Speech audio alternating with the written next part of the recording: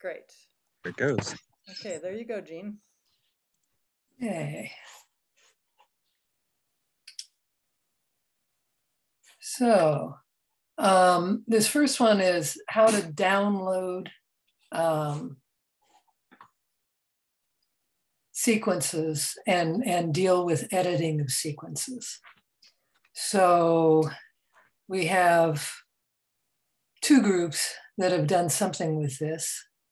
Jack, have you done any sequence editing? Yes, a bit.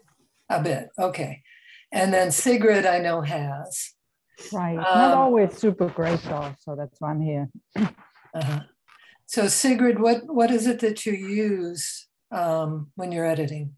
I use SnapGene Viewer, which is a free program, which I know is not the best, but you know, it works.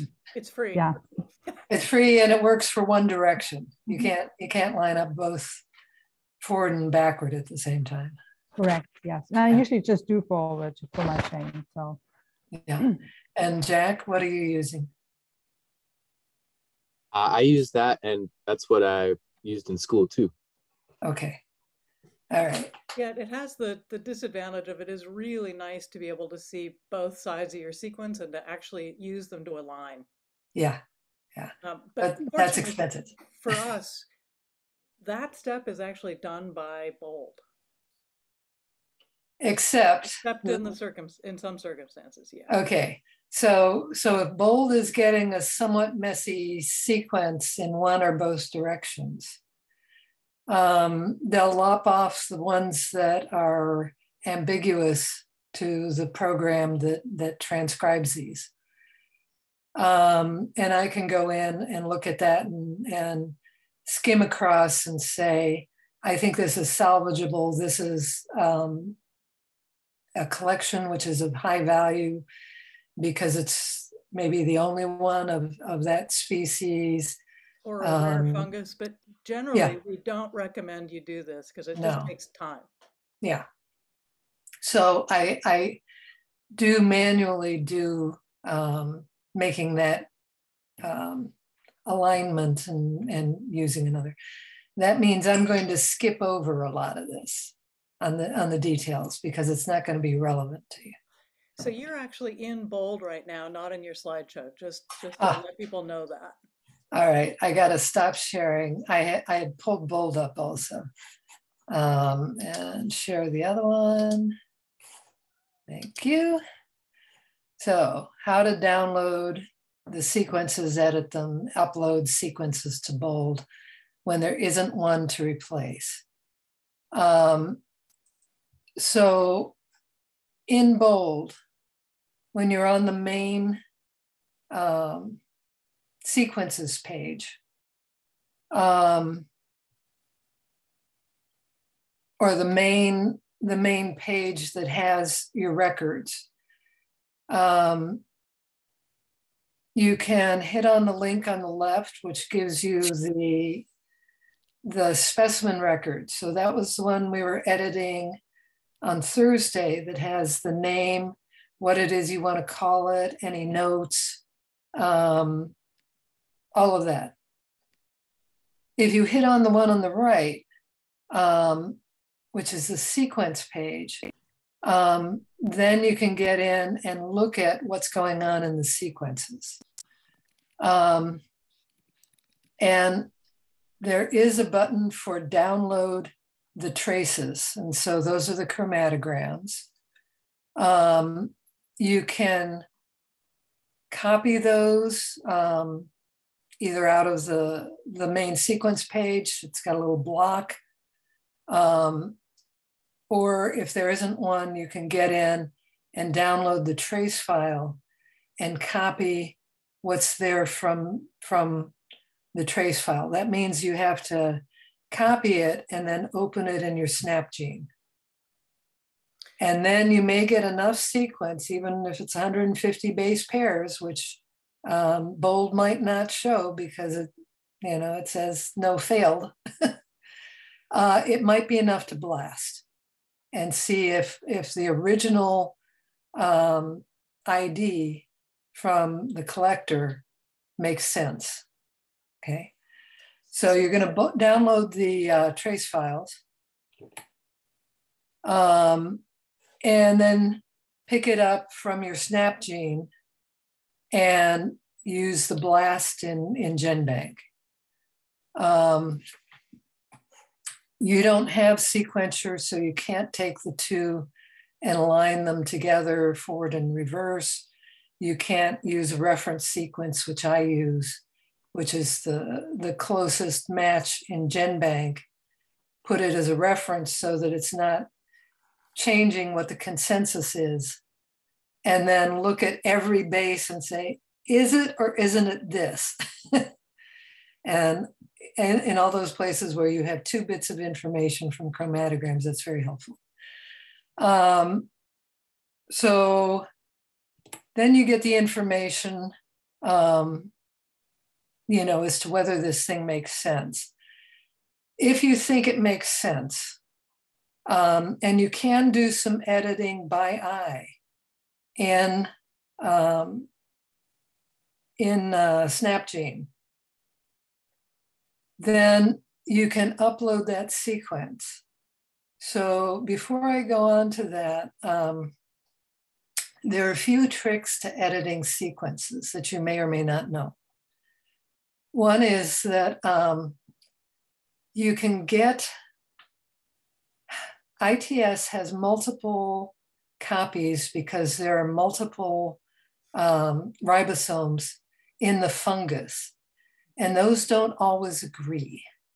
And you can have, particularly if you have a mushroom, you have mama mushroom and papa mushroom, which have different nuclei that stay separate. And you know, there may also be ribosomes, you know, associated with the 2 parents. So what happens is that if they don't agree on a particular position, particularly if one of them has a single base or 2 base insertion that's not present in the others, you get what's called a frame shift. And so normally, you know, all of the reads should line up and it should be a nice, clean chromatogram. You see just a single thing in a hump, which corresponds to a particular base. But if you have a place where there's been an insertion, then you can get suddenly this shift in some of those reads, and it's like a moire. So how do you know which one is the correct one and which one is garbage? You know, so pay attention to spacing, because there tends to be, except sometimes when you're on the ends, a very regular spacing between your chromatogram humps. And if there's one of these which looks like it's halfway or a third of the way or 2/3 of the way across from where the other spacings were, ignore that one and go for the other one. Then you can develop a pattern that it's the one on the right that's the correct one and the one on the left is the wrong one. And those can run in a string for many bases, but then they can shift back on top and then go the other way. When you're dealing with SnapGene, you can only correct so far, but you can try that if you're desperate to get a longer sequence. Try blasting it again, and then look at the part that you corrected, and look at the alignment in GenBank, and see if that's making sense in terms of what it's pulling up, or whether it's saying there are a bunch of mismatches on what you just did. Okay. Now, let's say you've got something that you want to. In other words, this all can take a while to develop a feel for it. But if you do spend a lot of time looking at sequences, you do begin to see what Jean's talking about in terms of spacing patterns. Mm-hmm. Yeah. And figuring out which is, it's the one on the right or the one on the left, which is the correct peak. Yeah. You do also get, because of these differences in real differences, you can get double peaks. So let's say you're getting, everything looks lined up, there's no problem, but on one of them, let's say this one, you've got two different bases that are being called. Let's say an A and a T. That may be real. You know, if the amplitude of those humps is close, they're not skewed, there's not other stuff going around like a frame shift, that is more likely to be real. You can leave it as to what the program called it. There is a way to indicate that it's actually an A and a T. And you'll see those in the GenBank reads. And so it may have some weird thing like Y.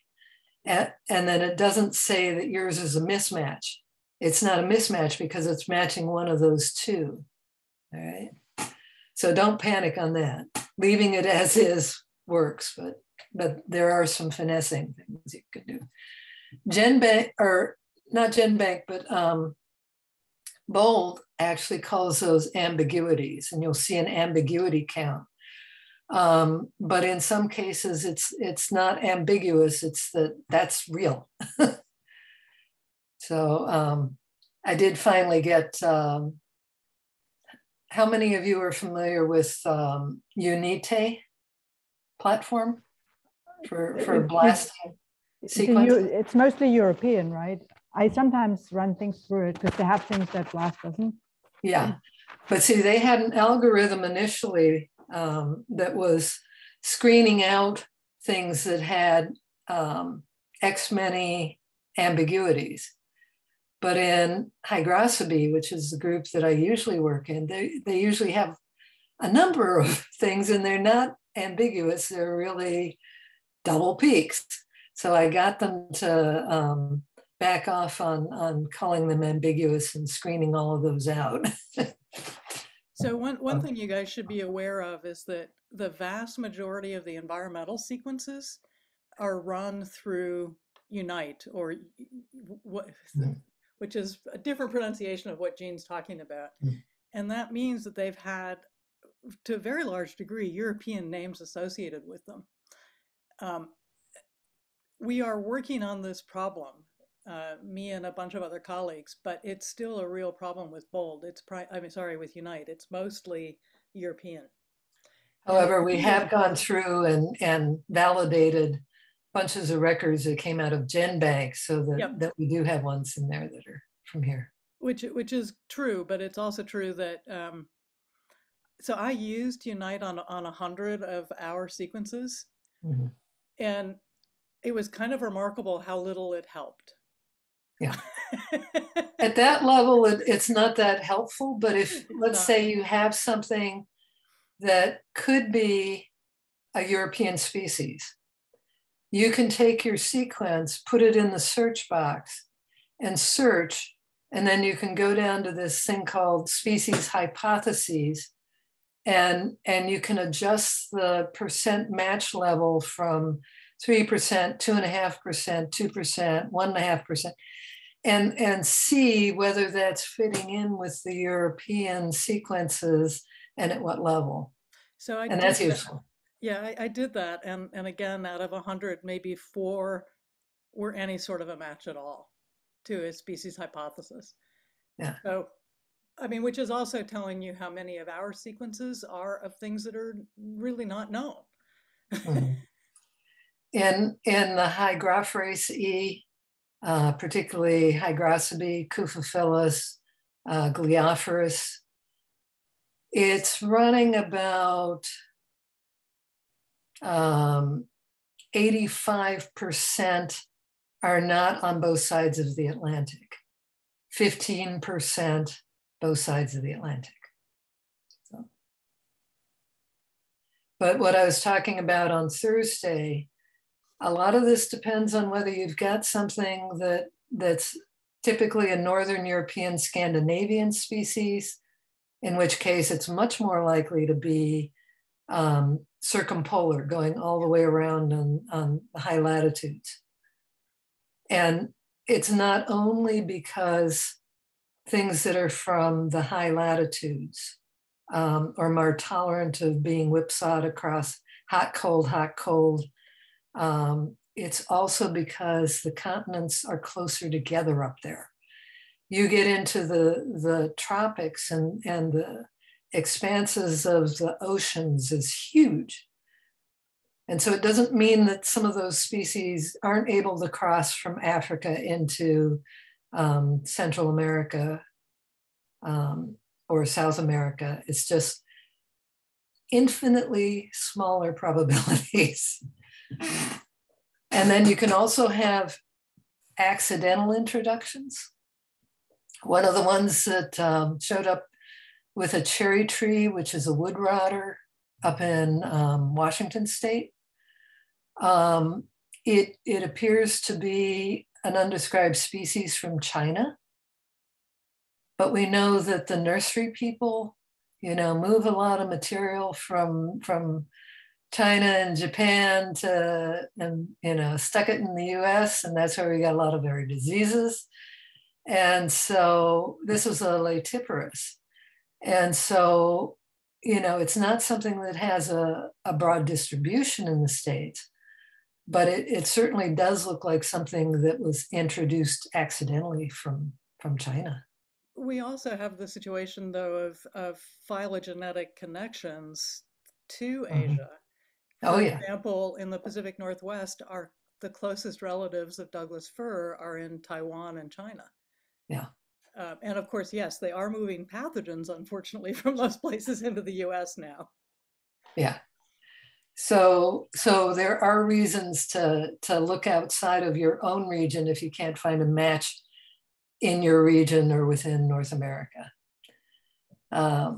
So you've got this sequence now. You had a blank box in the bold sequence page. So they're not showing any sort of sequence at all in that blank box.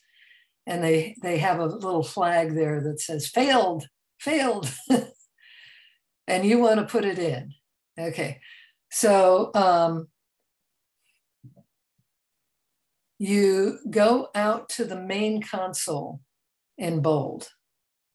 And that's what you get when you first log in. And up in the upper right are these blue boxes. And this one here says sequences. And that little thing says upload. So you hit this button and it pulls up this entry box. So the default here is select the type of ID, and then it says process ID. That's the one you want to leave. Keep it that way. That's your NAMP A number dash, and then the two-digit year code. Okay. Markers, you have to change that. It says COIS 5P. That's a gene that, as Biddy was saying, this was originally set up by a fly person and then used for beetles and other stuff. That's an insect barcode that's not relevant to us. You have to hit on this to get the pull down menu and hit the one that says ITS.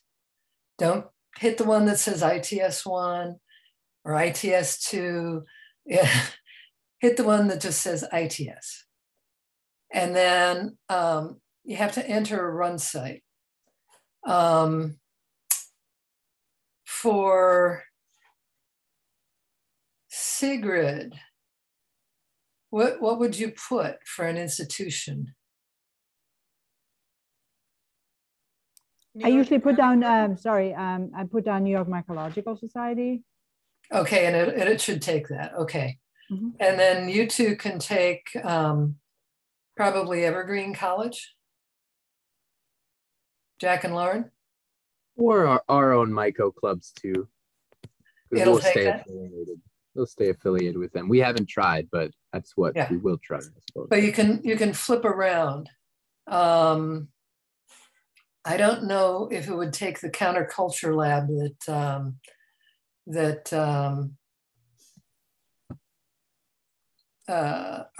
Rockefeller, Alan's using. For him, I would tell him to use University of Berkeley because he has an association with Bruns. I have to put in University of Georgia. But you have to. I have one here that I use. Yeah.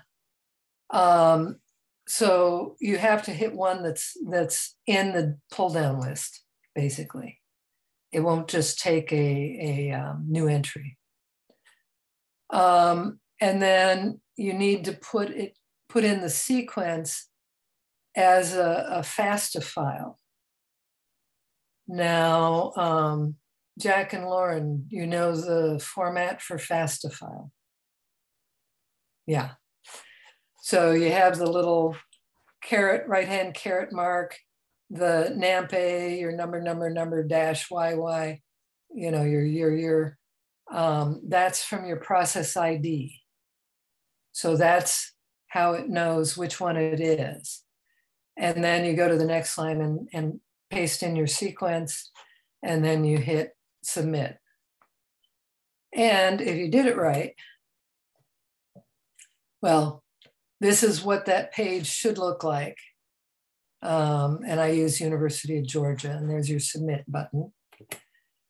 And it should pop up with sequences created 1. Okay. So that's how you know what it, you know, that you got it through. You can hit search records if you want to look at it and just double check it. It tells you how many bases were in what you uploaded. And, you know, it's just basically your record screen, but only for that one record. So pretty easy. If you want to view that new sequence, this is the sequence page. You hit on NAMP-A and in that one that we had open. And it pulls up this, which is the sequence page. You should now have your sequence showing up in this sequence box and the illustrated barcode above it. Okay. If you have comments, which you may, about the sequence, and if you've edited one, like in your SnapGene, and you've lengthened it, you should say in the comments boxes for either up at the top where it has it for the chromatograms, or associated with the individual chromatogram that you edited. Then you should put who you were that edited it and whether you lengthened it, corrected it, or both. If you didn't have both sequences, so you were just editing a single sequence, you should say that, because there's less certainty in what you do when that happens. Yeah. So let me do a quick change out. I'm gonna take you into bold. Okay, you're back on my screen, correct? Or not? We're not seeing anything right now. We are seeing Jean's screen, which is what she wants. Yeah. Yeah. Oh. Yeah. Because it unshared me automatically. Okay, share screen, bold, share. Okay. So now it says you can see what I've got here. I'm going, this is the main screen. That's where you do the sequence upload. I'm going into NAMP-A, where I've got sequences.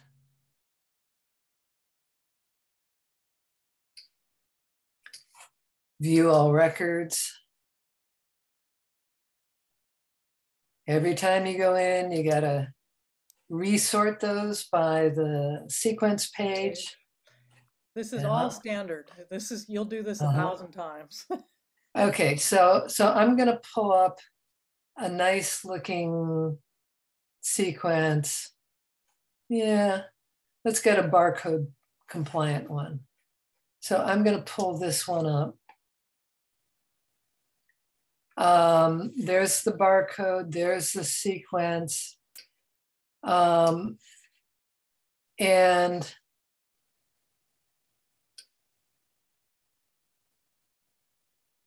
tags and comments. Okay, here, this is for if you were editing like the forward and the back together. Okay. But this one is a comment on the forward read, and this one's a comment on the reverse read. And if you want to look at these and eyeball them and see if it's even worth trying to correct them, you just click on that picture and then pull the slider, and you can see how nice those are looking. We aren't actually seeing that page, Jean. You'd have to. Oh, I got to unshare and reshare. Unfortunately, sorry. This doesn't work very well for actually demonstrating, which is why we had to make the stupid slideshows. No, it won't show the pop-up. No, it is. Okay, I think I've got it. We were hearing you just fine. Okay, can you see the chromatograms now? Yes, we can. So one thing I will say is that we were early on, we were always writing validated for each sequence, and we stopped doing that at some point. We just validated for the whole record. Yeah. Because it was just too much time. But if you've edited something or lengthened something, you need the comment. Put a comment in here. If that was the one that you edited, or if this was the one that you edited, put your comment down in here. So somebody going back knows that that sequence was edited and who did it. Okay. But if you want to see these, and you can see these are quite good sequences. Yeah. Even down at the very end. Yeah. See, you could even eyeball those and say, oh yeah, that's a GACTTT. There's no problem reading those. But you can't see the colors anymore because they've grayed them out. So you'd have to download that sequence into your Snapgene, read those extra ones, but already we're up at 700. So basically this one is not worth lengthening. No. Because you're up in the primer area. That stuff's not going to change. So it's only, if you're down around 400 or 500 and you really desperately want a longer sequence because it's a valuable record. Yeah. Okay. So I'm going to stop sharing on that one. Go back to...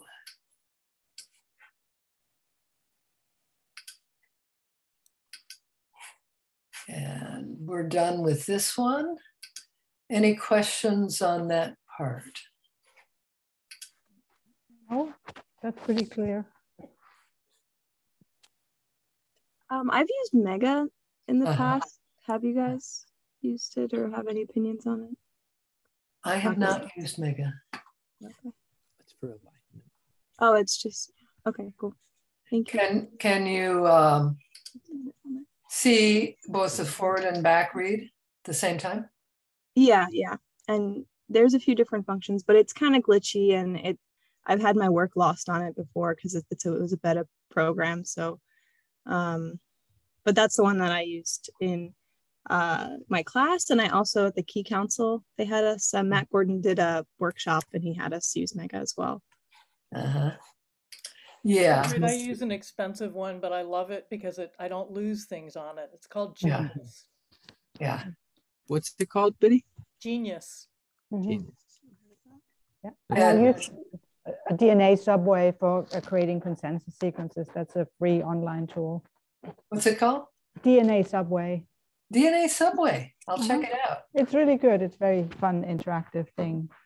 Good. I have to try it too because I hate spending the money. Well, actually, what I do is I talk a student into doing it, then I pay for it through them, and it only costs me a few $100s a year that way. I've been using an old version of Sequencer, which is why I have a computer that's running Sequencer that no longer talks to the internet.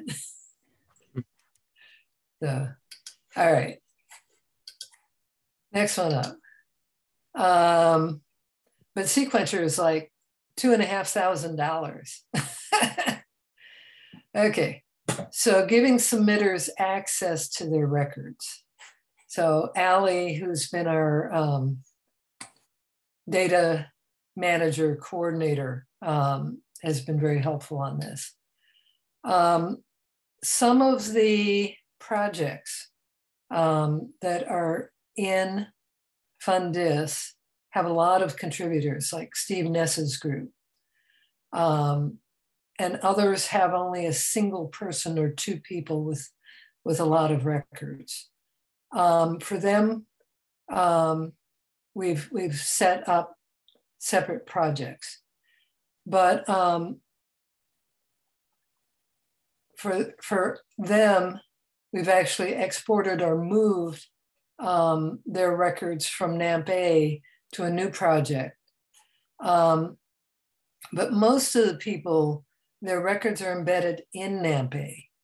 And I actually prefer it when they're in NAMP-A because then I have easy access to them, and it's easier for me to see if a whole plate has gone wrong, as recently happened. Yeah. But the reason why we have to export some of them to new projects is because you're limited in how much you can do in bold unless you have your own project. Yeah. So people like Steve Ness and Fred Rhodes who freak out if they can't manipulate their own sequences have to have their own projects. Yeah. But again, they want to change the name or the ID. It's a nightmare for us organizationally, so we try not to do it very often. No. We've got 3 or 4, maybe 3 main projects other than NAMP-A. So these people who have their records embedded in NAMP-A, you have to give them access, but you only want to give them access to their records, not everybody's. So what you do is you move those records to a data set, but that data set is actually nested within NAMP-A. And it's like mirrored. So if you make changes in the records in that user's data set, that change is also reflected in the NAMP-A version. So you can make a change in either place and it shows up in the other place. So the only other thing that's important to know about our database for you guys is that all of our records are linked to iNaturalist or Mushroom Observer, and that's coded in that specimen ID. That is not changeable. Thankfully. Yes. So let's say we want to take somebody's new sequences that have showed up, and we want to make them available to the submitter or the project leader. And so we have to move those records from NAMP-A into a new user data set. So we've gone in, we opened up the See All records, we've done our sort by sequence page, and I'm saying, okay, this person only submitted 3 sequences, so they only get 3 sequences in their data set. So those are the ones I've marked that we're going to export.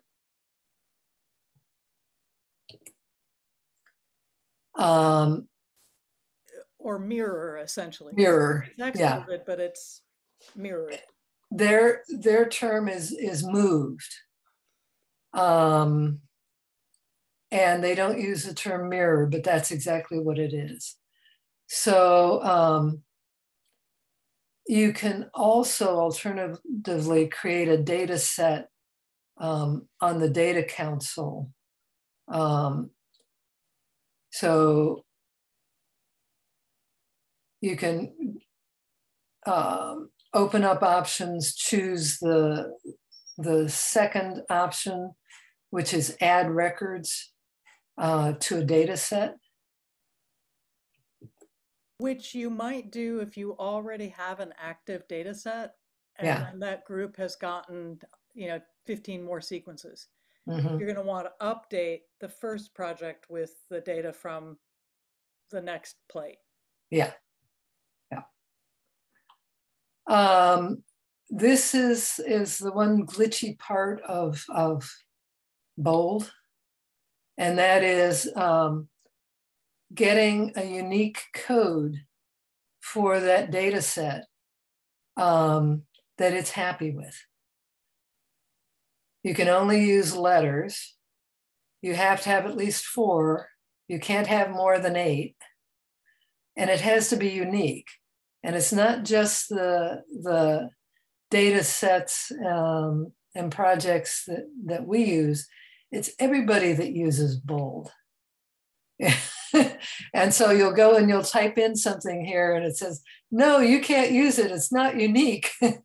And so you start fishing around. You also have to have some idea of what you want to use for that code, because the user is also going to be using that to access the records. So you might want to use the project leaders or submitters initials, as part of that acronym. You may want to use, the project acronym, like South Sound Mycological Club is SSMC, or something like that, right? Did I get the last letter right? Yes. Okay. So, but you can go around in circles on this for 20 minutes and forget what it was you were doing. Okay.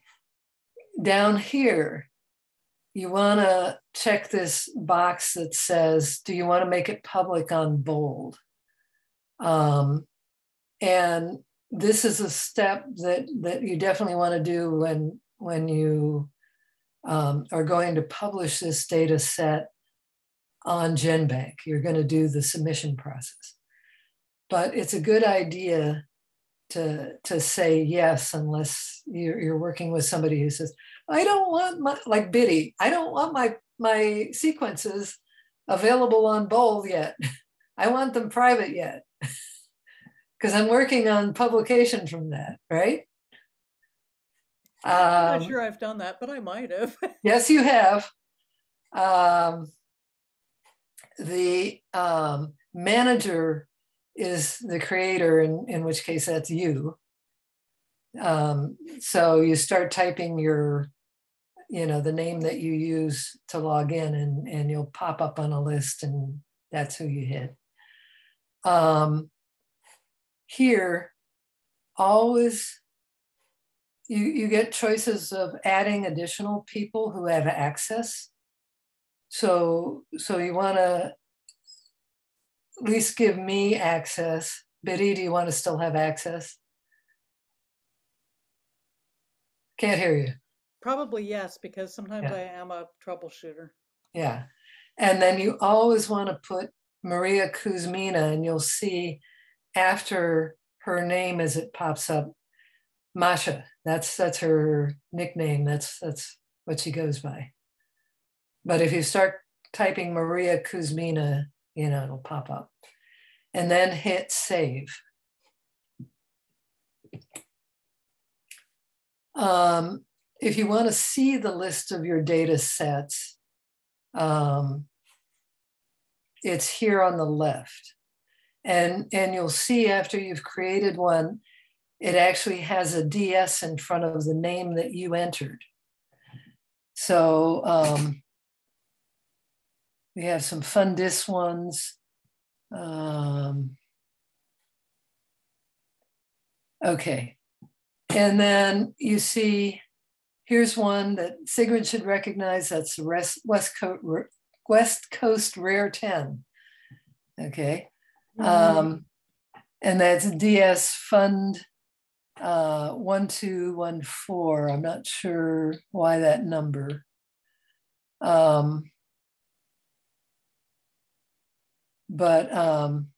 It's that number, Jean, because that's what the 1214 will be the, you know how there's a fourth column after the information about each file? There's the one that has a number in it. That's the data set number. Like for Lane County, it is 1052 is our data set number. That's this one. Yeah. Okay. Now you see there's also some, you enter a title in back on the previous page. And that is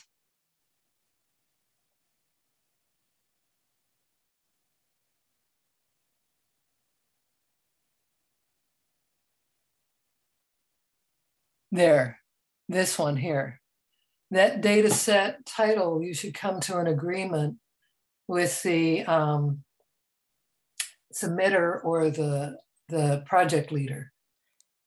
So and it should always include the number that is included. Yeah, I'm not sure if you have a slide that shows it. Yes, if you go to slide number 3 in your presentation, see this tag that says extra information? That number will show up there if it's been put into a data set. Okay. And that's super important because I often will sort by that number, because sometimes, just to give the example of Fungi of Lane County, which is the local group, 15 different people submit sequences through that, but it's all under the umbrella of the group collection. And there have been 3 or 4 different submissions of data for the group. That way I can put it all together. Okay. So let's go back here. So that's actually a really important thing, is to make sure that a number, the same number that is used in those tags, is in that name. Okay. And then you'll see a bunch of the ones that I did, because I've been doing a lot of the GenBank submissions. You also make a data set when you're getting ready to submit sequences to GenBank. And it's going to be a subset of the ones that are the ones that belong to a project or a submitter. Because you're going to have some failed sequences. You're going to have some that are contaminant sequences. And they're going to get thrown out. So you need to then make a new data set from that that's actually for the GenBank submission. And so you see GenBank submission, and then that number.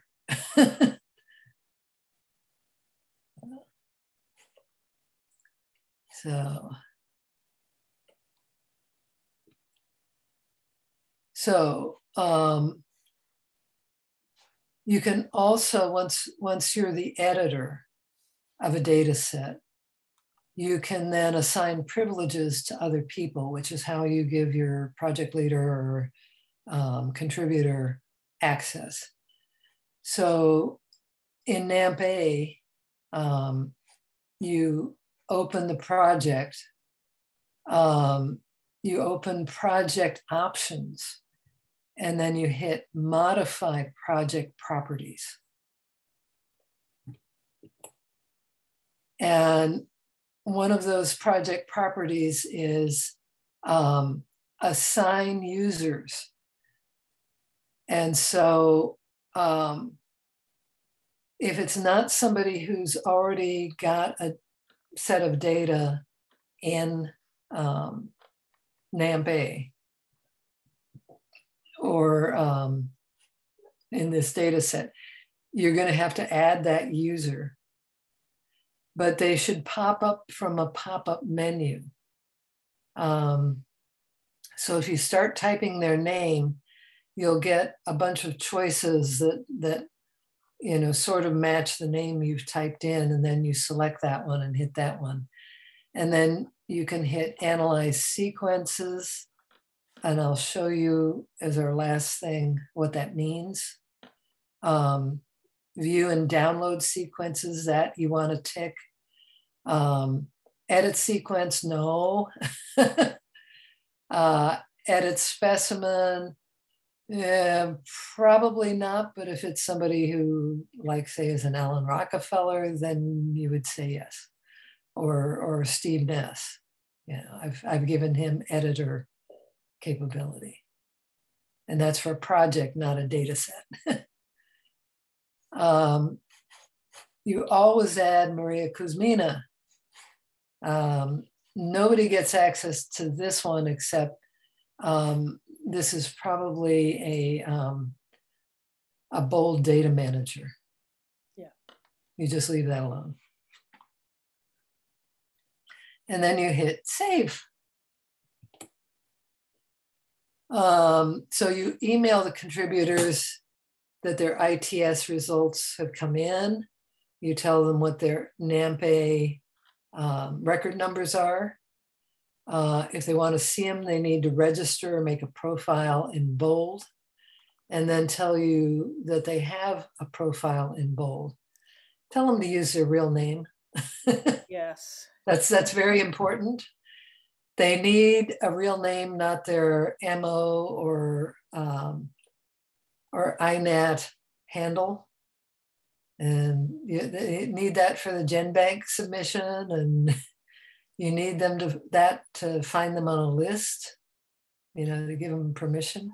Jean, I think all of this has been done for all of the records that are currently in bold, right? Allie, yeah, but we had everybody that their sequences have been, actually, I'm not sure they've been in. No, we have a bunch of new people who submitted sequences in this last batch that are new to bold. Right, so this isn't done yet for a bunch of people. Yeah, yeah. So this is just a close-up. You can add the users by clicking the green box, add users, and then assign the permitted roles with the blue ticks in the boxes.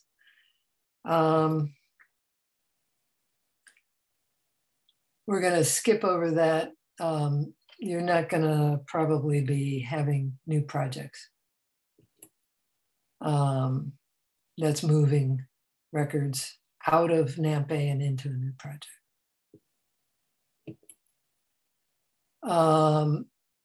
And I think we've reached the end. Stop share. I'm going to go to the next. Does anybody need a quick break? Yeah. Yeah, be nice. Let's take a quick break. I like your haircut, Lauren. Thank you. When did you do that? I cut like 7 inches off a few hours before our flight because I was like, I'm gonna be really hot. So yeah. I just took 9 inches off of mine. Wow. Yeah, actually, Allie cut it for me. You did a good job. And my husband's the one been doing my hair for the last year. Allie, I love it. My backyard barber. Allie said it was a French bob. I like your hair, Jean. That's good. Thanks. All right, so I'll be back in a minute. All right.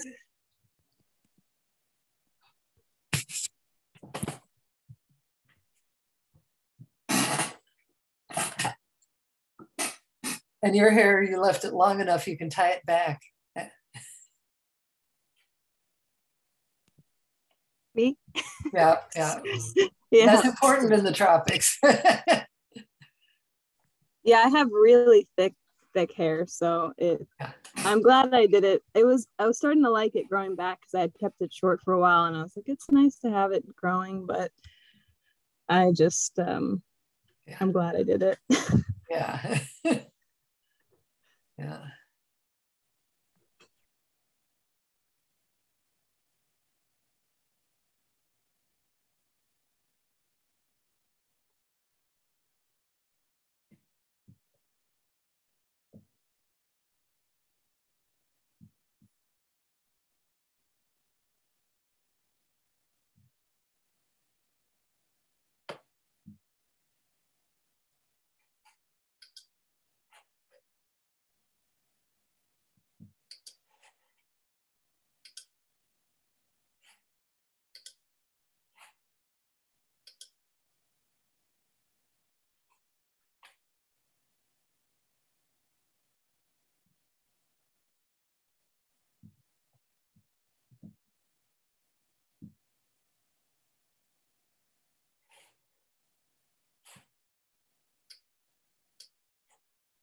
So has the text been big enough for you all?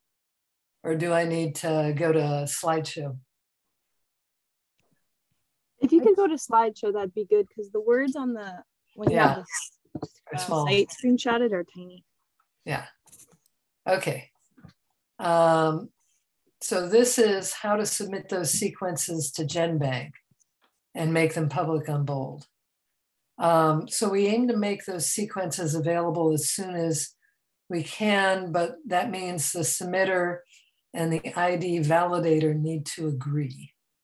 So once you get all of the ones in a series submitted by the same person, you know, in full agreement that they're ready to go, then you need to create that data set that will be used to make the Excel file that will then go off onto GenBank. So sequences that are not public on GenBank are not detected by blast searches. Sequences that are not public on Bold do show up in Bold ID searches, but they show up as private. And it tells you how much of a percent match there is, but it doesn't tell you who sent that in, anything about it, where it was from, you know, other than what they called it. So it's functionally useless. Other than, you know, somebody else submitted one that's matching yours, okay? And but it's not totally useless. Sometimes I know, oh, Steve, I'm pretty sure he's got one already of this in there. And I can see that it's showing up as private, and it's like, oh yeah, I got to go fish that one out. I'm pretty sure I know which one that is. Sequences can be made public in Bold, and then they're only detected with a Bold ID of what is my fungus, you know, basically the equivalent of a blast search, but they're not detected by a GenBank blast. Somebody who creates a profile in Bold can go in and pull up the record, all of it, if you make it public in Bold. When you create a new data set containing records, particularly for the ones that you're just getting ready to export and submit to GenBank, check that box that says make the data set public. The sequences that we produce on Bold, we got a reduced sequencing rate. And part of that agreement is that we augment Bold's fungal library. And that requires us to submit to GenBank within a year of Bold giving us a sequence, the production. You can actually request a delay That's usually done by researchers or students, you know, who are working on a dissertation that they're not ready to publish that yet, or they're publishing a paper that includes that and they don't want it being revealed yet. On the other hand, you can explain to people that even after it's submitted to GenBank via Bold, it's still a year before it shows up on GenBank. That's the next line, yeah. So it can sit in Bold for 2 years before anybody sees it. Yeah, yeah, which is is usually enough. So when you hit that link that says make it public in bold, you get a pop-up that says, do you want a DOI? A DOI is a digital object identifier web link. And that's a web publication that has a permanent address. And you say yes. And you want that so that Bold can send that to GenBank. Unfortunately, Bold can't send that in the original submission to GenBank because they don't have a field that's capable of sending web links. And either that or it's GenBank doesn't have a field that goes into that can accept those web links. So that has to be done after GenBank assigns numbers to the records. But you still want it. And you want to add those to the records. So let's say we want to add records to that new data set. And that new data set has the number 1053 in it. That's right. Under the extra information. And in the name, you want to be saying that it's for GenBank submission. So you know what that data set's for. So you go in and you mark the sequences that belong to the series, and then you go and you unflag the ones that failed, or say contaminant, or laboratory mix-up, you know, something that tells you that's not the right sequence. So here's this one that has 0 because it's failed. But it might say contaminant and still have a sequence in it. That means you got to go in and erase those so that there's no sequence showing up in the box, and make sure that the flag still says contaminant, but you want to uncheck it. You don't want that going in the submission. GenBank doesn't want things shorter than 150 bases. Bold may have a higher threshold. I can't remember what their threshold is. But you really want to erase the ones that are contaminated. For example, and here's one, the Abortoporus biennis down at the bottom. It says contaminated, but there's still sequence in there. Yeah. You go in via the sequence page, you touch there under the NAMPA 006, and you delete that sequence. You go into the box on edit sequence and you hit delete, erase, and then save the update. Or it says update, and you do that. And then the reason some of these things that say contaminated still have a sequence in them is that if Biddy and I have been trying to figure out whether there was a screw up in Bold, where they contaminated wells from a previous well on a plate map, or in some cases we've actually had whole blocks of a submission where things got like reversed, 90 degrees. Basically, what it said was in the well was all transposed to a different set of wells. And if you're trying to track those, you want to know what it was somebody thought something was and where that sequence ended up. So that's why some of them got left in. So we're not going to mark those. We unchecked those.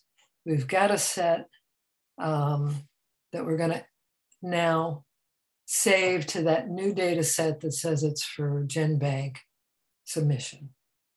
This can be done in 2 steps, or it can be done in 1 step with a shortcut. I've got instructions for doing the 2-step. The only reason for doing the 2-step is that it can be so glitchy on trying to get a code that Bold will accept. That you may not want to have those data records marked while you're fiddling around trying to get a name that it will accept. The shortcut, you just mark the records, choose options, put add records to a data set, hit the green new data set button, fill out the form, and hit the add records button. So that's basically a review of what we just did with the previous, which was to make a data set that your user or project leader could access. So this is the 1 step. You go into the console after you've marked those records. This is the data console, which is the 3rd layer in from the main console. You have your record list. You hit add records to a data set. You fill out your form. Make sure you've got a title that includes that this is a for GenBank submission and what that number was. You add others to give them access. Make sure you add Maria. Hit save.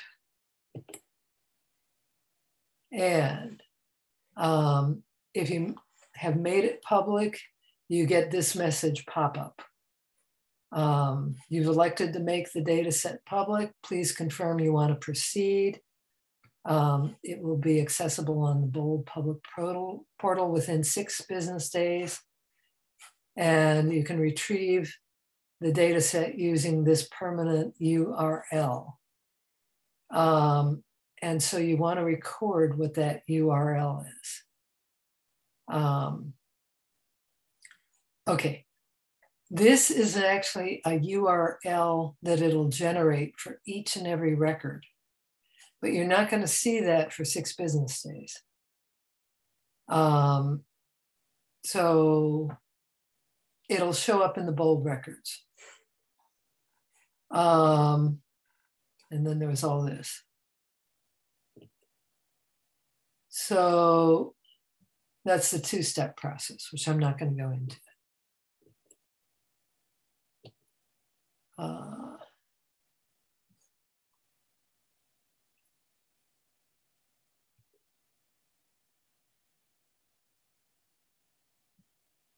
Okay, now we're going to submit the data set to GenBank.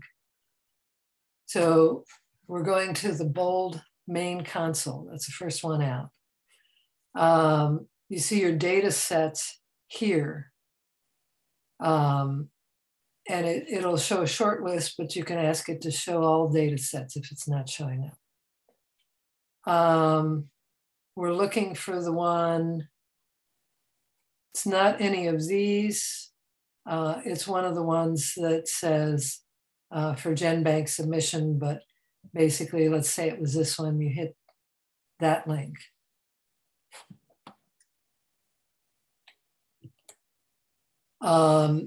Then you get these options.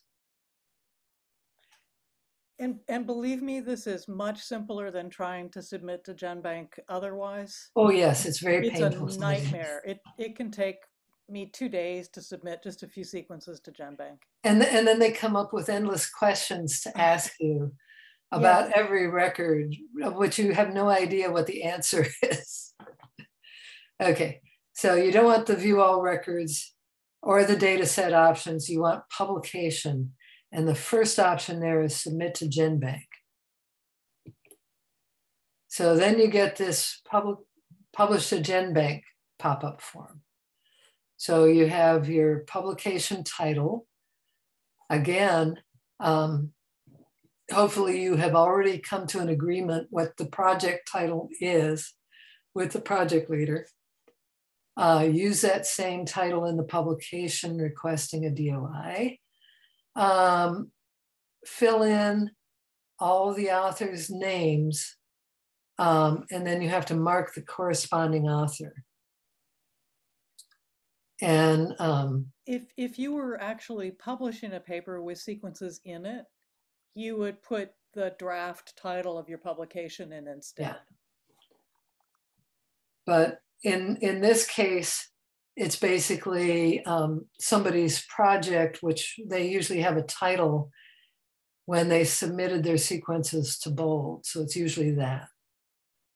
Or it can be the South Sound Mycological Club, or it could be the hygroscopy of Puget South Sound. Sound.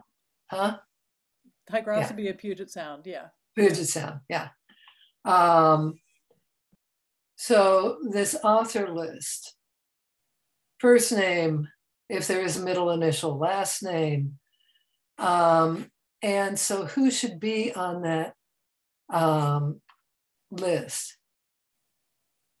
You need to see slide set 3 for who should be on the co-author list. Unless that's a slide that I eliminated. Basically, if you're the person putting this in, you need to be on that list, and you should probably be the first author. And then if you're the first author, you're the corresponding author because you know the most about this data set that's going to GenBank. You hit the CA, which is corresponding author. So that means any questions coming back from Bold about this data set going to GenBank, or any questions coming from GenBank that's not being answered by Bold, is going to you. Okay.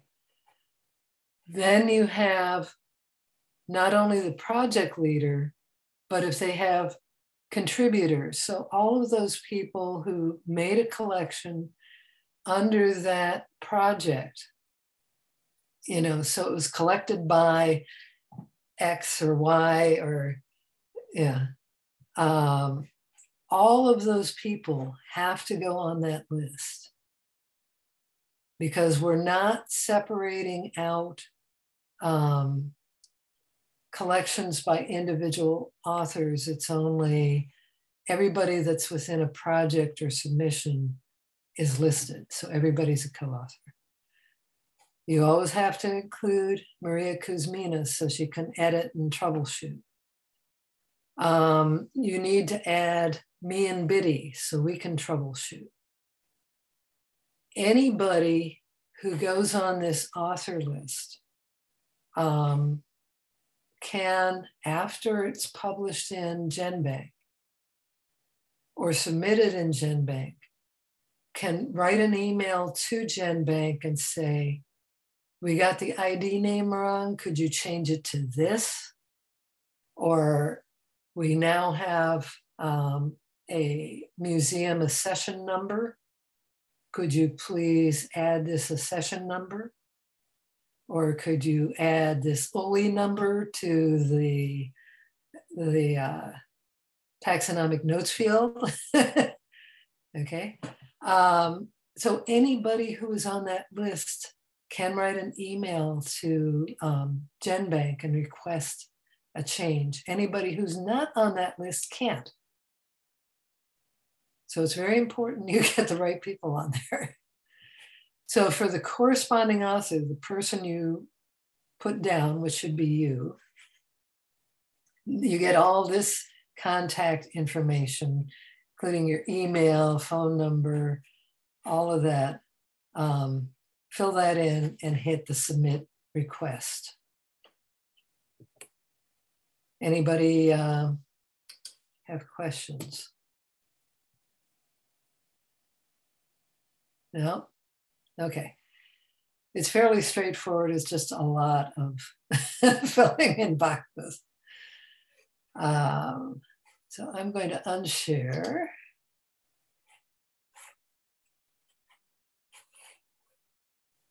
Let's see.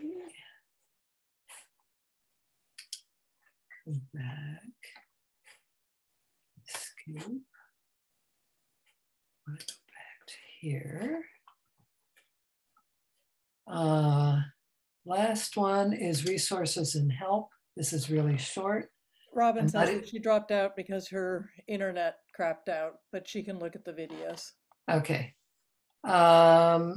This is so short, I'm not even going to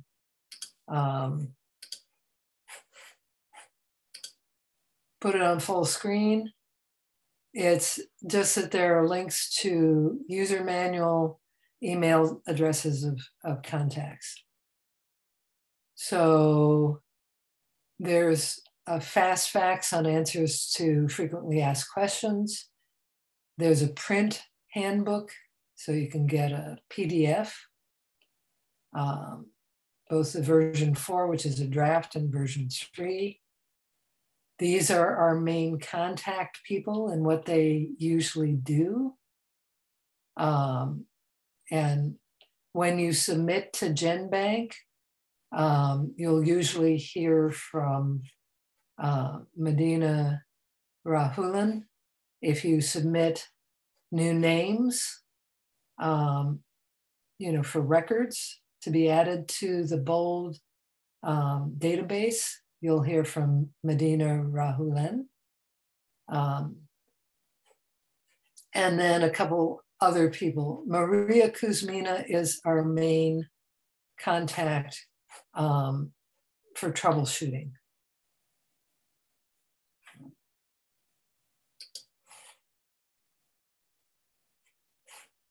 Then I promised to take you on a little tour in BOLD. Let me share my screen.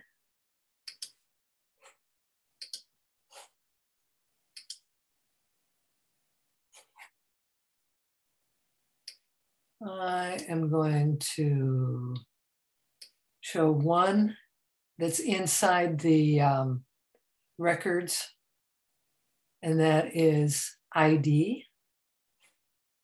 All right, let's do a validated one. So let's pick the sequence of this record.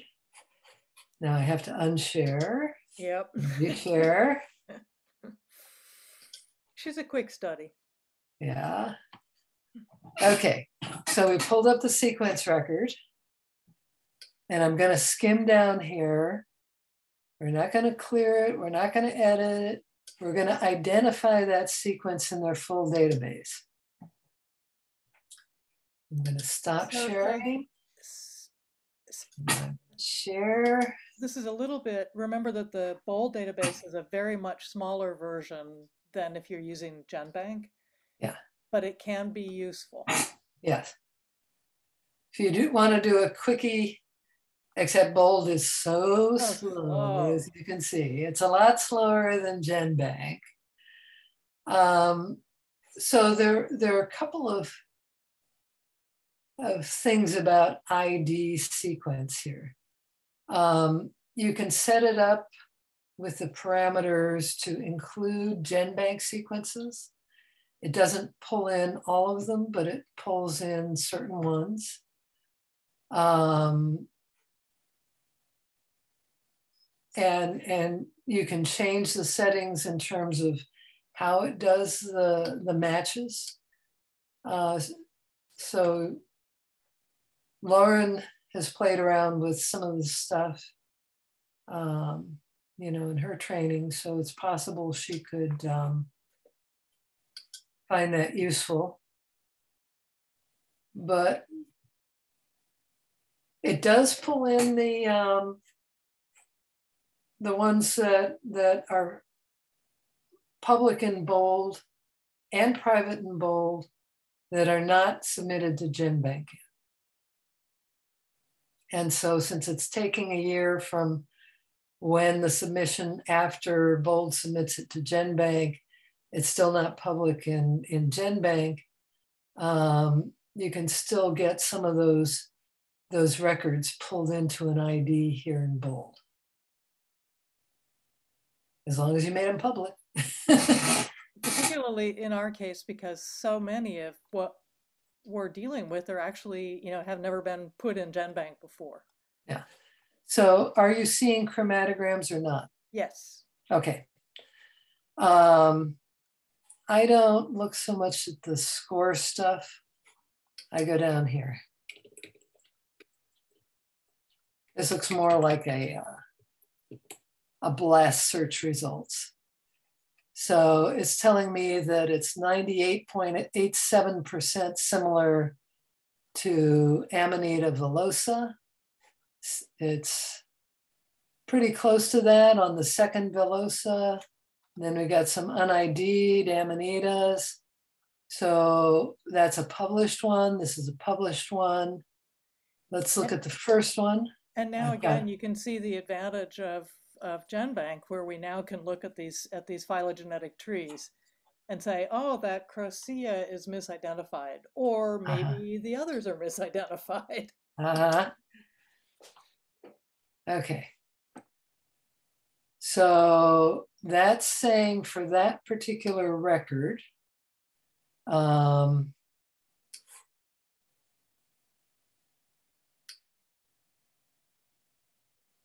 doesn't have a museum ID. It has a sample ID. That looks like a GenBank. It is mined from GenBank. Okay. Tells you what it is. Tells you where it was collected in the US, California. It was collected in Star Valley. It doesn't have the collectors. It was collected in Wyoming. Collected in Wyoming. It looks like it was submitted in California. Yeah, that's what's going on here. People get things in the wrong slots in submissions to GenBank. That's another advantage of going through bold, is you get things in the right slots. If you want to actually go into GenBank and blast that thing, that's a hot link. That's the GenBank record. So if you hit that, you can go straight into GenBank, into the blast submission form, and hit submit, you know, blast search, and you'll get all of the GenBank matches. So it's not totally useless.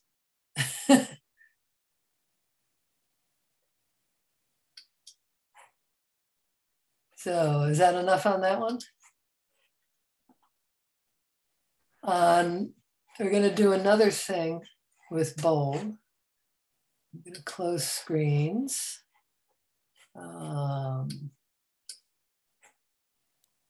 You know that we don't see anything. I know. Okay. I have to close these screens to see what I'm doing. Okay, I'm still in bold. I'm going to go back to the main console.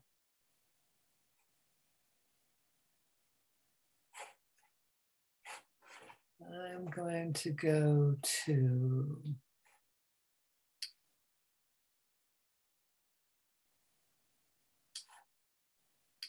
Steve Ness's projects. And now I'm going to open it for you.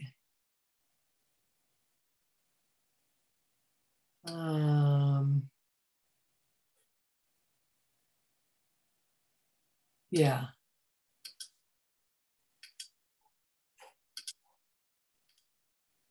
Okay, so I've gone one level in from the main console.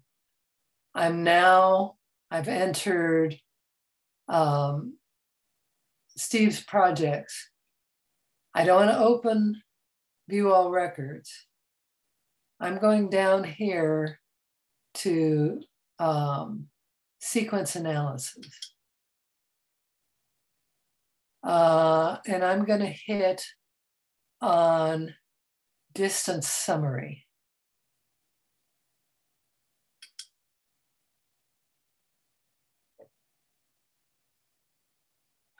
Here I get the parameters. I leave the distance model the same. Do I need to reshare? Are you not seeing the pop-up? Correct. Yeah. You'll need to reshare. All right. Let me.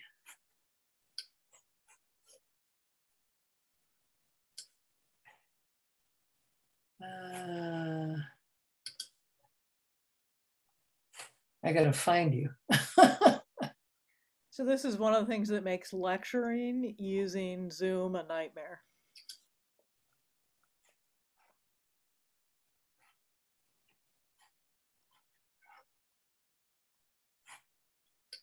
I think I'm back from this. Thank you for doing it nonetheless. Huh? Just thanks for doing this despite all the Zoom funky bits.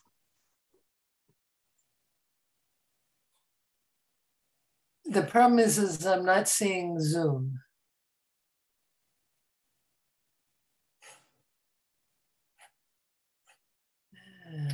Hit escape. All right.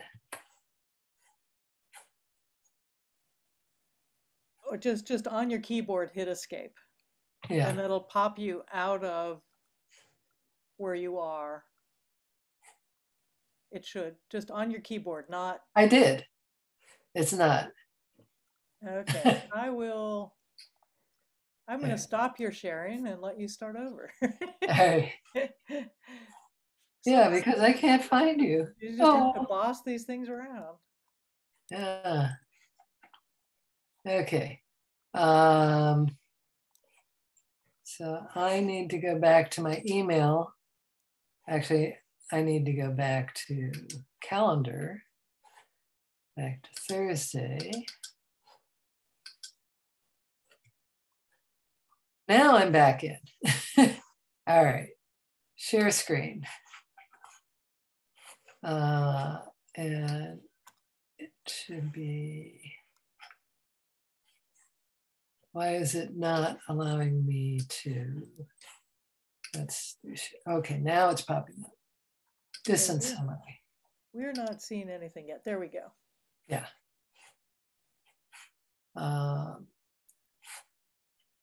Move that to the side. So these are the parameters on making that distance tree. I can select an alignment option. I like muscle. I'm going to put muscle, or you could leave it as the default. Length more than 200 base pairs, that's fine.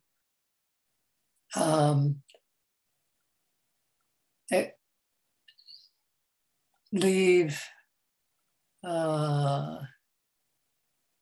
that okay. Apply parameters. Now I'll have to. It might work. It's always worth waiting to see if it works, because sometimes it allows you.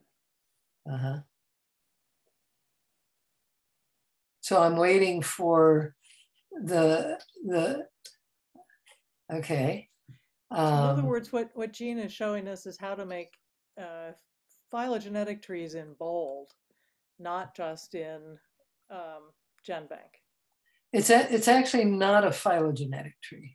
Well, it's a distance tree. It's a distance tree. Yeah, which is what you also get in. Yeah. In the GenBank tree widget. So And the reason it's not a phylogenetic tree is because it's just relative to your sequence. Yeah. So, oh, we don't want the download, do we? We want the tree. Or do we have to download these before we can do them? I don't know, because I don't bother to use this function in bold. Uh-huh. Because I figure I've already done it. You know, I already have the information from GenBank. Yeah. When I've made the slides.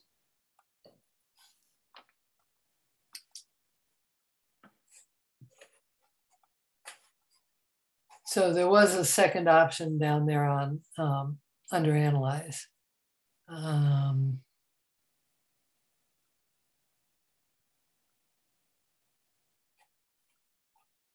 But it's just something you can play with that will generate a tree.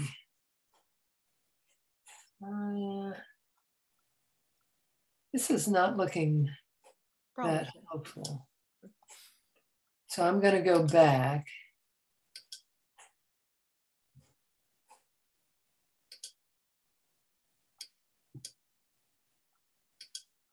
I am really glad that the tree function is now available in GenBank, because being able to right away say, okay, it looks like this one, and this one are misidentified.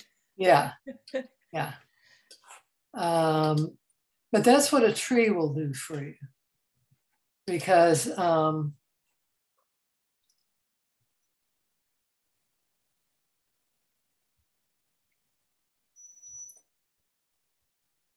it's useful to figure out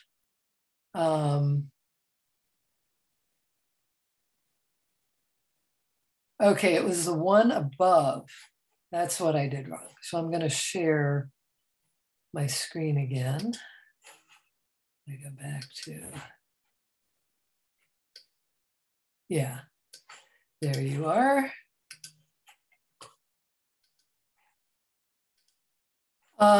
You can pick up in a new batch of sequences that have just come in, which ones are likely to be contaminants. It's the taxon ID tree that I just hit on. Did you see where I hit that? Okay, I'm gonna stop share, gonna share the new one.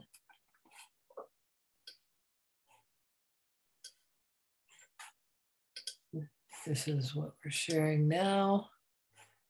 Okay, so we've got the taxon ID. This one, I don't like neighbor joining.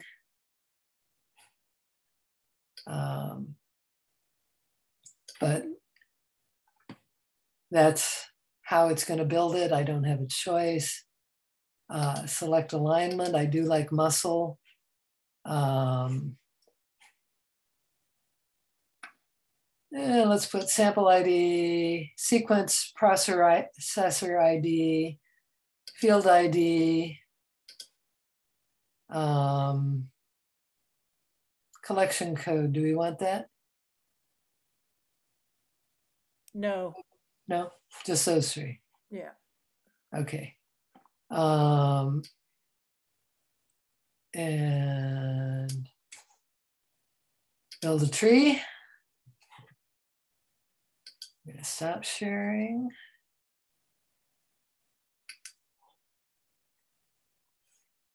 It's still cranking. I think it's worth talking a little bit about how you identify if a sequence is a contaminant. I mean, the first clue is if the user thinks it's a Boletus and the sequence is Mycena. Okay, really big mismatch, right? That's one way. Another way is very often if it's a weird Ascomycete genus you've never heard of, it's contaminated. Yeah. Unless somebody put in a weird Ascomycete. but then they would have said it somewhere probably. In the ID, yeah. Yeah. Their initial ID. And typically those are, molds that got in probably on the gills or during the specimen preparation phase. Yeah. Um, and what happens is that if you have very poor DNA quality and quantity in the sample that was submitted, when the amplification stage gets to it, you got a few spores that have really good DNA that were contaminants, and you've got crappy DNA from the original sample. What it's going to amplify is the contaminant. You'll often see short sequences, poor quality sequences, or these sequences that, yeah, I can salvage it, but it's got like 300 or 400 or 500 base pairs, but wait a minute, this thing is saying that it's going in with trichoderma, or something totally unrelated. And so we just had a situation where a whole plate, and this is the first time this has happened with Bold, but there were a lot of failed sequences. And then sporadically there would be a sequence that was just plain something weird. And so I looked at it and thought, and then when I would go in and look at the sequences, you could see that the machine started to read, there were a couple of peaks, and then it flatlined. So that to me said there was a machine error in the sequence processing. And I looked at a whole bunch of sequences across the whole plate, and it was the same throughout. So that's when I wrote to Maria and said, or Masha, and said, no, we have a problem. And fortunately, it appears that they did keep the extracts. They had gotten perfectly good PCRs, so it wasn't a PCR problem. It was a sequencing machine problem. Yeah. But now the only way I could tell was that there were all of these failed and contaminants. And unfortunately, that was a case where 2/3 of the samples were in these separate projects. So I didn't see all 96 of them at once. That would have been a really big clue. Instead, I had to piece through each separate project in order to sort it out. Now we had another project leader who submitted 20 or 40 specimens for sequencing that were from herbarium records. And these were older, and DNA can break down with age. And you usually use different techniques, if you're dealing with old herbarium collections, but they decided to send them in and give it a shot. So because the DNA wasn't amplifying any sort of little mold, either in the herbarium specimen or contaminant when they were sticking them in the wells, that was what amplified. So basically the entire set came up as weird ascomycetes. Weird ascos. And this, somebody could start a project on their own with all the weird ascos that have come back as contam. That could be its own project with all the sequence data now we've got. Oh, one thing you should be aware of, I don't know what was submitted in this last batch, because how many plates are we waiting for? 6, Biddy? Yeah, I think there's still 6 to come, and there's at least 4 or 5 in there now that we haven't looked at all. Yeah, so there's about 10 plates in there that need to be dealt with. Okay, if somebody has submitted one of these discomycetes, like a Morchella, Morels, or a Pizziza, or something like that in the ascomycetes, you oftentimes cannot get a good match in GenBank. And it's not because the sequence is not good. You can go in there, you can look at it front to back to front, looks great. It's got like 900 base pairs instead of the usual 650 or close to 700. So what's going on here? That group of fungi have bits of parasitic DNA that have inserted themselves into, the ITS. And it inserts in other parts of the genome also. These are called introns. And so that's why these sequencers are coming out so long. But sometimes when people send those into GenBank, it may be that the sample that they had didn't have the intron, the parasitic DNA, so they got, a clean, shorter sequence. Or they looked, said, oh, this is an intron. I know this is an intron because when I take this chunk that doesn't match with anything and I blast it, I come up with these other things that identifies it as an intron. And it's pretty common in this group. So they delete it out of the sequence, and then that's what they put up on GenBank. And so when you get those, you cannot deal with them. If you see something that's way over 700 base pairs and it's in that discomycete group, just send it to Matt Smith's lab, Roseanne Healy, because they know what the interons are. Look like. They know how to deal with these things. You're gonna not even be able to do the matches in GenBank with these things. So, I think Morels is a really good group to talk generally about, because that's also a case where there's been a huge amount of new, really good phylogenetic work. Many of the names that are in GenBank are wrong. Yeah. So you'll have to go to the literature using the GenBank accession numbers, and also sometimes the collection number, because that often it's the collection numbers that are in the trees. And then you can take your top match, find it in a tree, and say, okay, it's this one. I do that a lot, and I discovered that it was extremely helpful with the Morels in particular, because there's good new literature out. McDonald's group has done a lot. Carrie O'Donnell. O'Donnell, yes. Not McDonald's. It's because I'm Scottish. It's the mix have to go in there. So, yeah. But there are people that we can turn to for problems in these groups.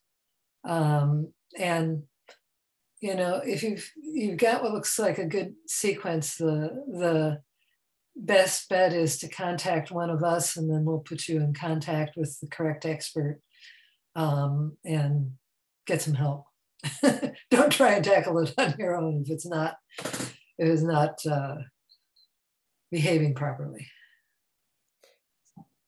Another thing that's quickly worth talking about is, Jean and I are kind of moving into the consultant role and out of the active role. And there really needs to be a couple of people who, and I would say for no more than a year, are kind of the validators of what we've got. I don't necessarily think that everybody should be doing what Jean and I have been doing, because it's probably too much. On the other hand, going through having somebody like undergraduates are great for making the slides. Robin has been doing fine making slides. And then having somebody like Jack and Lauren and Hart who have more experience actually going through and looking at the slides, saying, okay, mismatched. You can stick that note in that it's mismatched. Flag, yeah. As a flag, yeah, a tag, a flag tag. And then it's a question of whether you want to go deeper or if you just want to make sure that sequence doesn't go to GenBank. Mm-hmm. Because it's not correctly named. Yeah. Exactly. You know, because that level, as long as somebody's made the slides for you, can happen. You can do that in probably under an hour for most sequences. Well, for a batch of sequences, you can go through and say, exactly. yeah, and then delete the sequence out of the ones that are obviously some sort of contaminant or mismatch. Before they get submitted to GenBank, you might want to leave them in there initially until you decide, you know, is it worth going further on these? You know, the ones that it's worth going further on is the rare fungi that are submitted. Have clean sequence that are blasting to something reasonable. Well, you know, oftentimes they won't. For example, the Bonardzuia will always go to the European name because the correct names are not yet there. And so you have but it'll go to a Bonardzuia. It'll go to a Bonardzuia. So it's not going to an Ascomycete mold. Correct. So, you know, at least marking them as mismatches, or, you know, if it says it's the same thing that the person thought it was, you can just put validated. That happens about 1 time out of 100. I get a little higher. I mean, it's not very often. It depends a lot on the user. Yeah. I've been working with whether they've submitted common things or uncommon things. So it doesn't look as if the bold platform is going to produce this tree. Yeah, it says error with results. It says it's not going to do it. So we can forget about that. So just, generally we rely on GenBank. And I do think that having somebody making the slideshows, so Allie was incredibly efficient. She could make the base slideshow, you know, in a couple hours. Other people take forever. Hopefully you can find a couple of really efficient people to help make slides, and then a couple more efficient people to go through and flag. And then maybe one person to go through the flags and make decisions. And export data sets. Oh, there is an important step that I'm missing for the GenBank. So let me go back to the GenBank submissions and see where those slides got.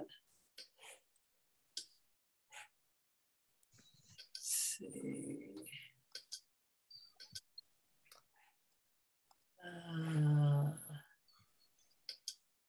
I need. And I do think it's important for people to make a commitment of, you know, 6 months or a year or something, because, and otherwise it'll never happen. And there's a lot of sequences that we don't want to have go to GenBank contaminated or failed or, you know, really badly misidentified.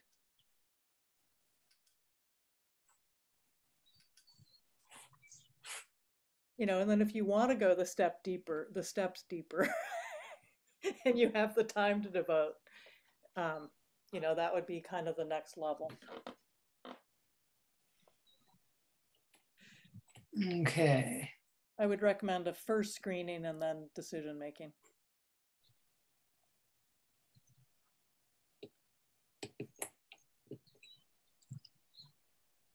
Gina tended to work as pairs. Like I would go through and make a first assessment, and then I would give her all the problem children, which wasn't very fair. Maybe not all of the problem children, but quite a significant chunk of them.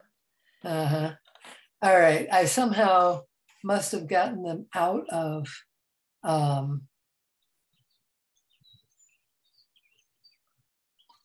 the slide set. But basically, you've made a data file, which is a data set, which only has the records that are being submitted to GenBank. You're going to need to be able to actually, yeah.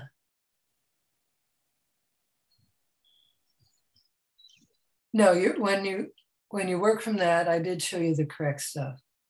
It's the name changes that you need to actually download into an Excel file, because it's the Excel file that you have to upload for name changes within a database or a data set. You know what, Jean? We didn't go through that training.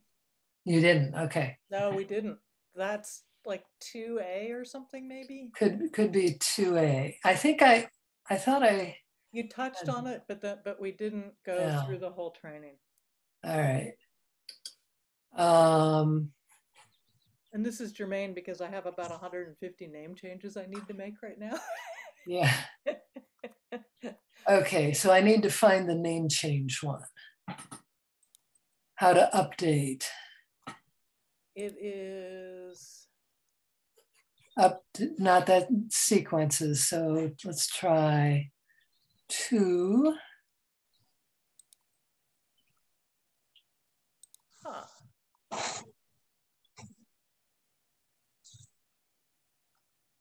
There it is, 2A, you're right.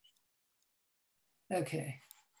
I'm gonna do the share, even if I make you dizzy with flipping through slides to get to the right part. And I want to thank you guys for being patient with this whole process. It's a lot of information, but there are now resources.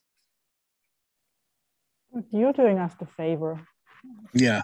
I think of it more as I mean, this is all part of our service to FunDiS, right? It's a commitment to the community. No, you've already done a lot. I want to say probably more than anybody else. I think a lot of people didn't know how much we were doing, to be honest. Mm-hmm. Now I can see it though. All right, now you should have 2A up. Okay, so that was all.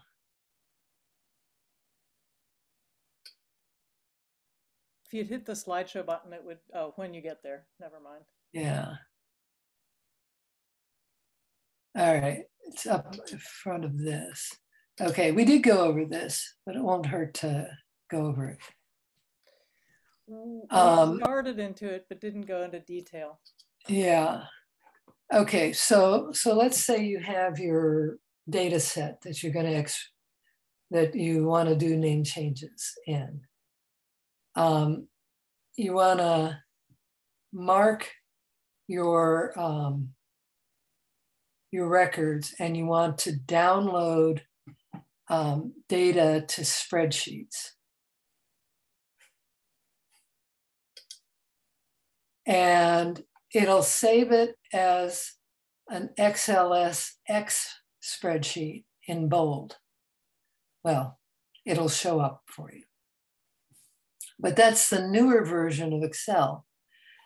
But their programming won't accept the newer version of Excel. So you have to go into your file, you know, by the name, and do a save as, and save it as an SLX, or XLS rather. I'm dyslexic, sorry. Without that X on the end, in order to get it into a version that you can upload into the update files. So you've done that, and you can basically tell it to do all of these things down here at the bottom: the lab sheet, the voucher info, the taxonomy, the tags. You at least want the tags, the taxonomy, and the voucher info. The voucher info has like the name that it was submitted under. It has the MO or INAT number. Taxonomy has the name that you're changing. The tags are really important because that has things like gene, add Lectocolibia CF angiospermarum to bold DB. Okay, that tells me what it is I'm supposed to be doing with this data sheet. And over here, this is the taxonomy tab open. And you see Lactocolibia is in there. That was entered by the person who submitted. Well, no, that was actually changed by me, but I could change that one in the edit screen, and because they had Lactocolibia in their database, so I could select it. But they didn't have angiospermarum because that's that neotropical one that popped up in Ohio. So I have to add that one in here. So this tags field tells me I need to add Lactocolibia CF angiospermarum in here. And you put the whole name, Lactocolibia CF angiospermarum. This over here in tags, it always puts in an underscore between words. So you have to delete those out. But it makes things a whole lot easier. So otherwise you end up having to copy and paste everything out of bold, and it takes forever. If you're doing it for a single one, not a big deal, but you want to use the download functions as much as you can. Yeah, actually species, it is just the CF angiospermarum. There's another one with name, which you have to do the whole name. So here's a whole batch of them that I've gotten ready to do an update. And I'm ready to upload it for the update on names. And I've gone in and I've colored. You see that the species is now the full name. It's because a species is genus species. It's not the species epithet. Okay, so it has the whole name with the CF, and I've colored everything that I'm changing with red so that I can double check this when I get the results back. Then after it's submitted, I'll go back and proof it against what each of these records are now saying for the species ID. And this one failed. It was not coming up as the new one. So I had to go back and do it again. So each time I get a positive, I go through and put the highlights so I know which one I've got to do again. Note that for the batch uploads, we then submit the spreadsheet to Meduna. So it's we don't actually do the updates within Bold. No. We submit it to the people at Bold who do it for us. Right. But that will automatically go to Meduna when you use the batch upload from the main console. And so I don't even have to do an email. I can just do it within this. That's right. No, perfect. You don't want to do it by email. You want to go to the main console. Gotcha. And in here, record list. And then the next choice is you pick your project, and you don't open the project, but just under project, we're still in the main Bold database. If you hit that button, you get these choices, and one of them is uploads.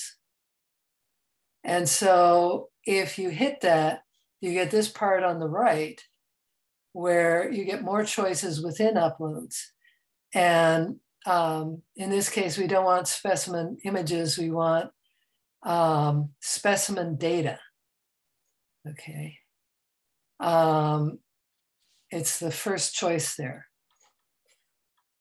And if you pick that, you get this pop-up.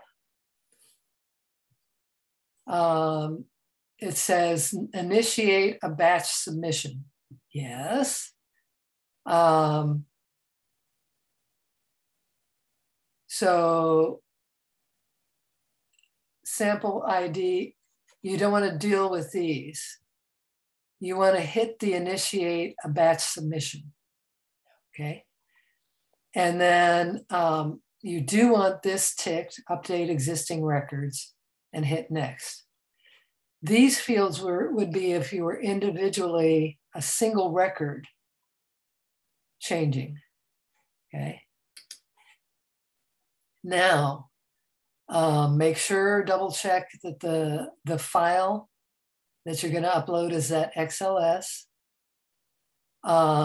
You want to tick the box that says taxonomy update only, or hit that. You don't need high priority. Here's where you type in taxonomy update only in here, and then you hit submit.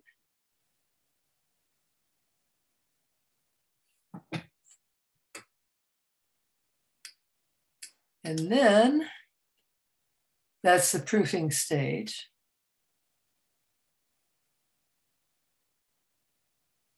And that's it. It will tell you with a little pop-up that you've successfully submitted an update. So one thing also that I would do is when you're updating, do absolutely make sure that things are spelled correctly. Use Index Fungorum to verify that. And sometimes, you know, if there's a difference between how Index Fungorum has something classified and how Bold has something classified, you'll pick that up when you're looking at Index Fungorum, and you're going to want to believe Index Fungorum, not Bold. But it may mean that you have to ask Bold to change their base taxonomy, and that's a more difficult thing. That's the one that has to be done in 2 steps because, well, if it's a species problem and your name has been synonymized under another species, you put in that species and they come back at you saying, no, it should be this. And then you have to show based on Index Fungorum that, no, this is a valid name that's been validly published. It's legitimate. We think it was incorrectly synonymized under this other species. But when you have to go to the 2-step is if they don't have the genus in their database. And so then you have to ask them to put the genus in their database and then give them the snapshots of the, or screenshots of the Index Fungorum fields so that they see that it was, you know, it's really up there. And then after they've added that one to their database and it shows up in that record, then you can go through and add the species and request the species be added. And you'll need to do this step for roughly 10% of our sequences. Yeah. Yep. So. I think that's about what it's worked out to. Yeah. Right, but at least you're getting really interesting specimens and not just yeah. boring old things. No, it's definitely very challenging and very interesting. You know, it's one of the things that mycologists will say, oh, well, I'm sure that the clubs just submit, you know, a zillion hygrophorus. Or Schizophilum community, and initially they did. But now virtually everything we get is something difficult or you know, some clubs like my club has decided that they want some sequences of common things just to make sure that they're not different from those in California. But yeah, by and large, we get a lot of really interesting fungi that are not in GenBank. Wow, one day we're going to have to do a publication. I know you're all busy, but like in 5 years, we can do a really nice paper on the amazing stuff that you guys have been Even naming. a year or a year and a half from now, I'll be a little bit less busy, but right now I am swamped. I think probably the 2-3 year horizon is realistic for putting that kind of. I agree. And it would be a really fun thing to do because by then the sequences will be out in GenBank and then we can talk about them. Right. Yeah. All right. Any last questions? I have one resource I'd like to share if I could do a quick screen share. Yeah, you should have permission. Okie doke.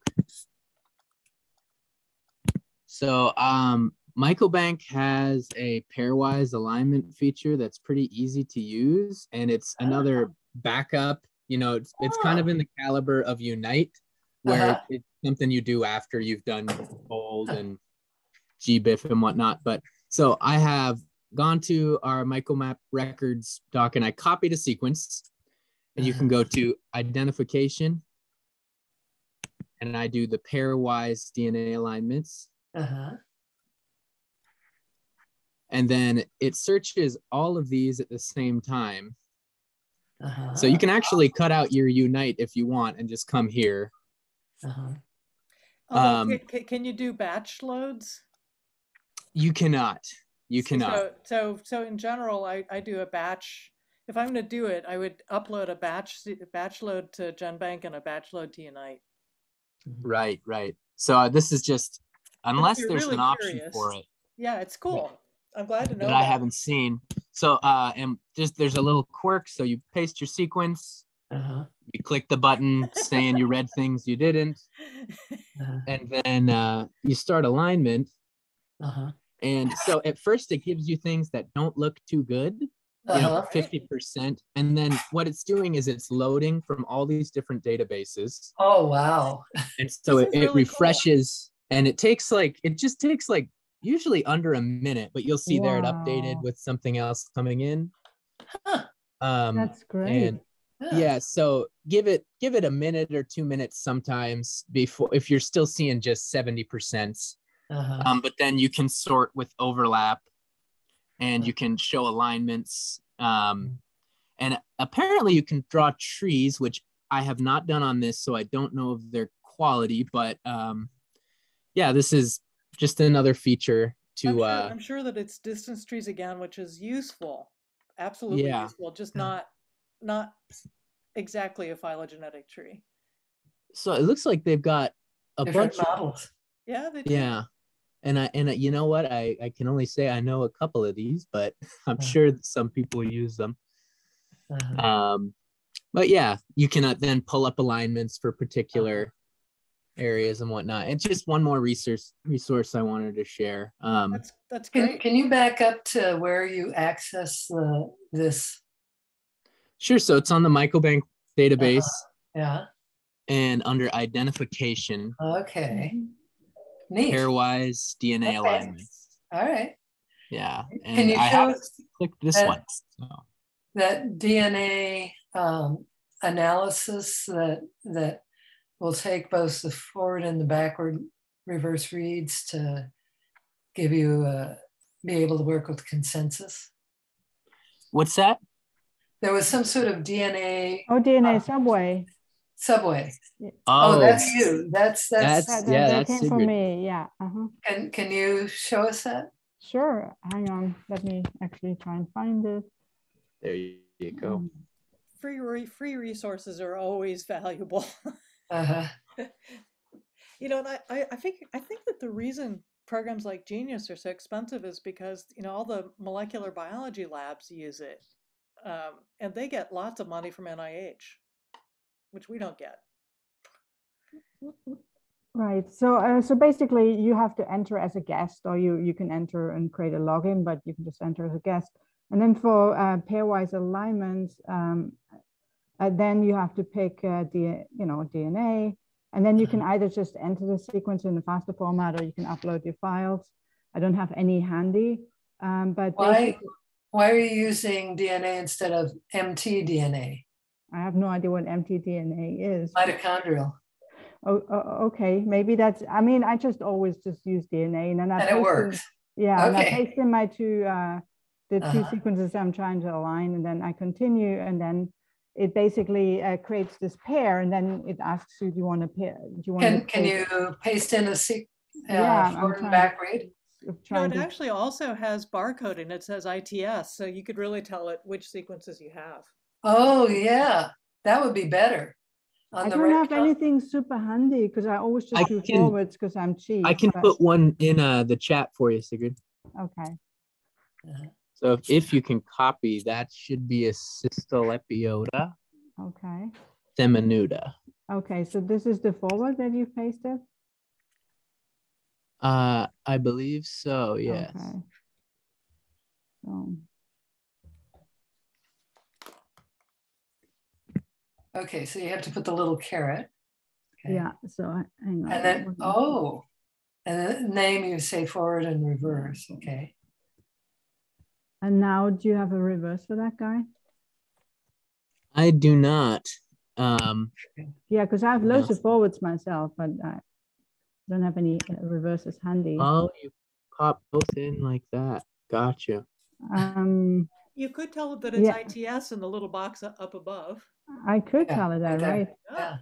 Yeah, okay. And then basically it just asks you if you want to create a consensus sequence, and then it does it, and it highlights all the places where it's not the same, and creates a consensus sequence that you can just sort of cut paste.